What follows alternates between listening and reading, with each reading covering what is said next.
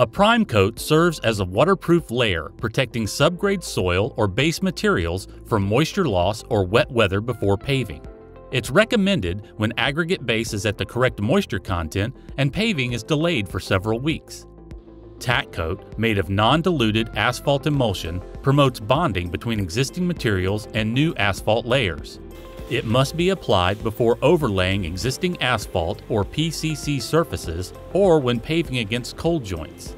Prime and tack coats should only be applied to clean, dry surfaces. Use a mechanical broom or air flushing to remove dust and dirt. Poor bonding can cause slippage and significantly reduce a pavement's fatigue resistance, shortening its lifespan. The FAA mandates a prime coat between the aggregate base and asphalt layers, applied with a pressure distributor at least 48 hours before paving or longer.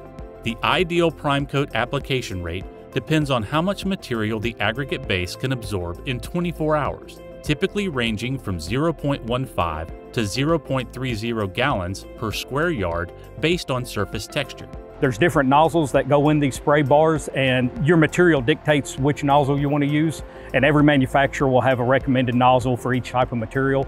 So what you want to do when you install your nozzles, you essentially want to tilt them 15 to 30 degrees, something like that, so that you get an overlapping spray. You want to make sure your bar height is correct. That can be set on your rate, your speed of travel. If you've got any crosswind, you want to adjust your bar height properly. Main thing is to get a good even distribution. Do not set end nozzles at a different angle like 60 or 90 degrees. You want to make sure that your nozzles are not setting, perpendicular to each other. You don't want to make sure that they're not parallel to the bar either. When you get that fan pattern shooting, if they're fanning out and those fans are actually hitting, what'll happen is you'll collect that material and it will be heavy in streaks. In this situation, clean the spray bar, adjust the angles and height, and apply the coat again to achieve complete coverage. The application rate depends on the target residual asphalt cement on the surface, typically between 0.04 and 0.07 gallons per square yard, and the asphalt cement in the emulsion. Milled pavements may need more residual tack coat. The FAA requires annual distributor calibration according to ASTM D2995.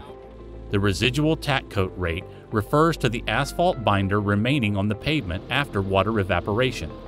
Most asphalt emulsions consist of about 60% residual asphalt binder and 40% water, plus a small amount of emulsifying agent.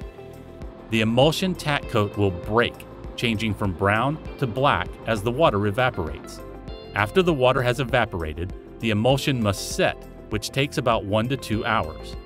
When using conventional pavers, keep all traffic off the tack coat until it has broken, and ideally until it is set. However, with a spray paver, specialized tack coats are applied just ahead of the screed and break immediately upon contact with the new asphalt. The tack coat must stay on the pavement to ensure proper bonding between layers. If it is picked up by truck tires and tracked down the lane, adjustments are necessary.